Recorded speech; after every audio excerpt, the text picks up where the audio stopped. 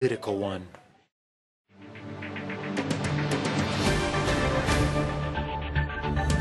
400 young science students from around Australia are taking part in the National Science Forum underway in Canberra. The idea is to encourage high school students to continue studying science at university and to pursue careers in science, technology and engineering.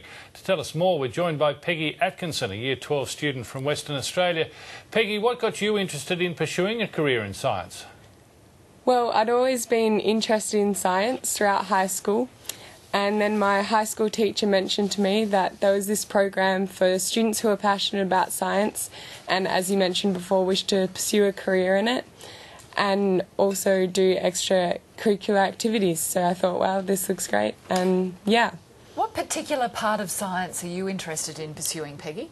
So my favourite subject at high school is chemistry, and I'm hoping to do a Bachelor of Science at university, maybe study toxicology, how toxins affect cells, but yeah, still keeping an open mind.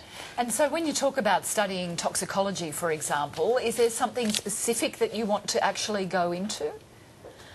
Well, I'm not entirely sure, and this program's really helped me narrow it down to toxicology and a Bachelor of Science already. So hopefully as I move through Year 12, I'll come out with a clear idea. Yeah. Is science a popular choice, particularly among women at the moment?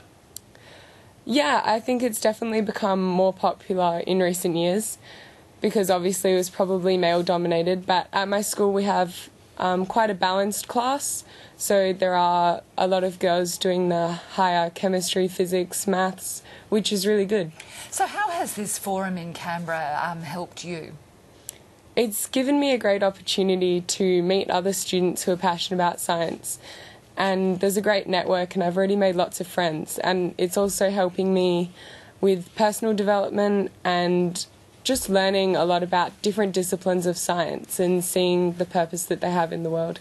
Yeah, has there been any surprises from this forum? Oh look, I didn't imagine it would be as eye-opening as it is.